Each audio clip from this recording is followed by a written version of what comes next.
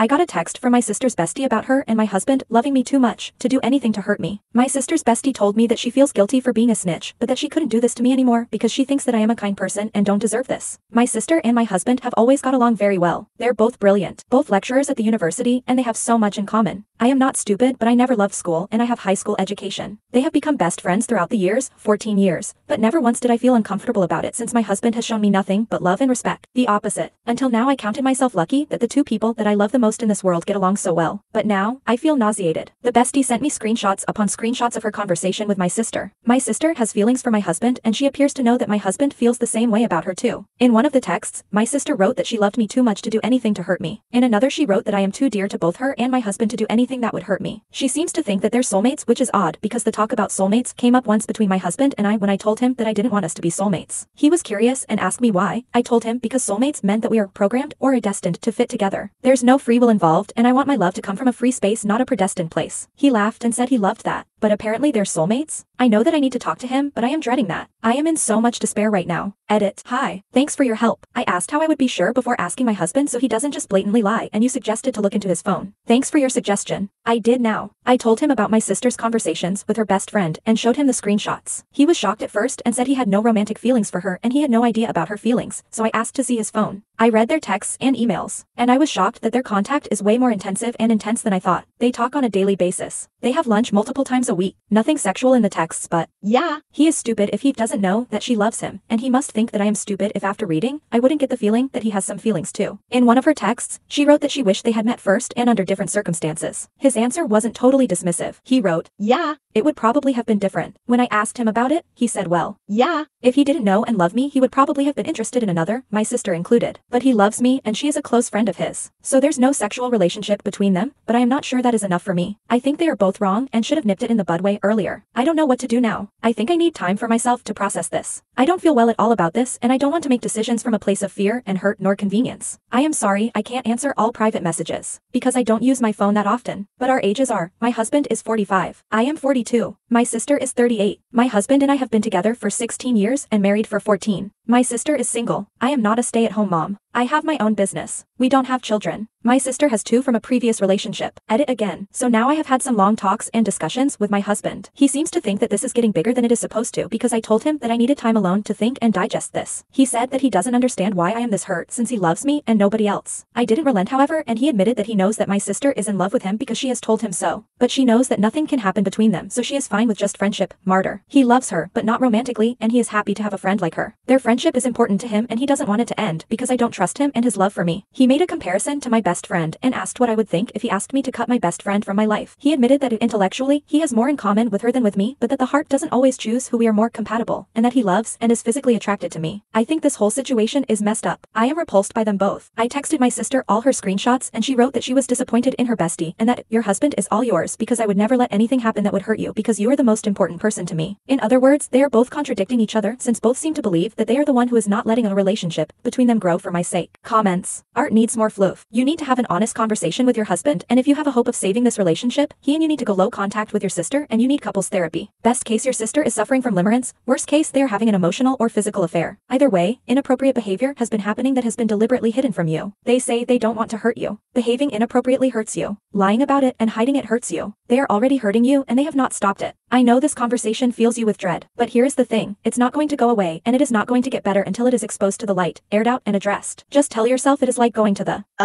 You can't start to heal until the injury is found and diagnosed. You have found the injury, now you have to find what the injury consists of and start treating it. As terrible as the possibilities are, I always find that the knowing for sure is easier to deal with than having the unknown dangling over my head like Damocles' sword. OOP, that's how I always felt. I would rather know the truth, until it happened to me and now I don't even know what to say. Marv 115. If what the friend sent you is true, you need to take a moment and gather your thoughts before this talk you need to have with your husband. If possible, check his phone so you have first-hand look at the communication, not the friend's one. If real, the emotional affair is more than enough of a betrayal. Please be careful. OOP. For me, even an emotional affair is a deal breaker, unfortunately. Environmental_art 591. Don't bring it up with him until you are ready to see proof if it's there, because as soon as it is brought up, you need to see his phone so that nothing can be deleted and your sister can't be warned. He needs to hand over his phone straight away. Tire Dan Short. TBH, it fully could be one-sided. I agree to look through his phone, but I would ask, I would first show him the messages, then see how he reacts. If he confirms, you got to the bottom of it all immediately and you have no need to hurt yourself further with whatever is on that phone. If he denies, then I would check. Then if he says he's shocked too and has no feelings for her, then you say, I hope you can understand my point of view when I ask if I can check your phone right now. It reassures me that you're shocked, but I need an extra layer of confirmation. My STBXH's and my sister's love for me was worth 1 week. 1 month later, I have written here and a few comments about my soon-to-be ex-husband and my sister. I left him about a week after and he texted me day and night about how much he loved me and wanted me back, then he just stopped. That's when I found out that my sister left her children at my parents' house and moved in with my husband. This made everything come out to the rest of my family and my parents were shocked and my mother really looked like she was already showing PTSD symptoms about how disgusting she felt this whole thing was. She kept calling it incest and asking, is that even legal? I guess that is how much my sister cared not to hurt me. If you read my first post, even though I have been well composed and calm that I surprised myself, I still tried my hardest to look back on my whole life, childhood and upbringing to understand when it all went so wrong. What my sister did felt like something that was the result of years of resentment or at least indifference towards me and our relationship as sisters. So how did I miss that? She never cared about me, did she? If she didn't, how could I have been so blind? Then not even a week later, I heard that they have ended things. I found out in the oddest way possible. My sister texted me. The first time she texted me since everything started. She just wrote,